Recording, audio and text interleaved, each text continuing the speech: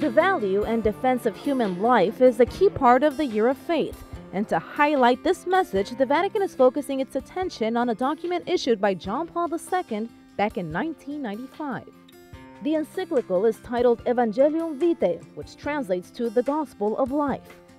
Its importance is widely recognized, especially now as issues like abortion and euthanasia are debated.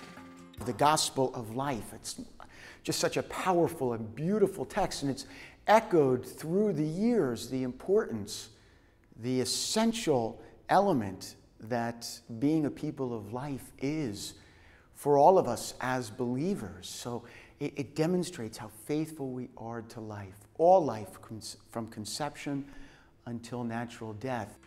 And because it openly addresses ecology and social issues, the encyclical also serves as a key document to promote the new evangelization. This celebration of Evangelium Vitae, the Gospel of Life, being included in the list of events and celebrations for the Year of Faith demonstrates to all the world the great importance, the essential value that the Gospel of Life has in the new evangelization. That the new evangelization has to have this as a central pillar, that we're going to be a people who are going to defend life and be of life and for life.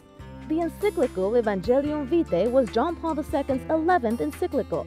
It's seen as a document that's highly connected to Pope Paul VI's Humanae Vitae.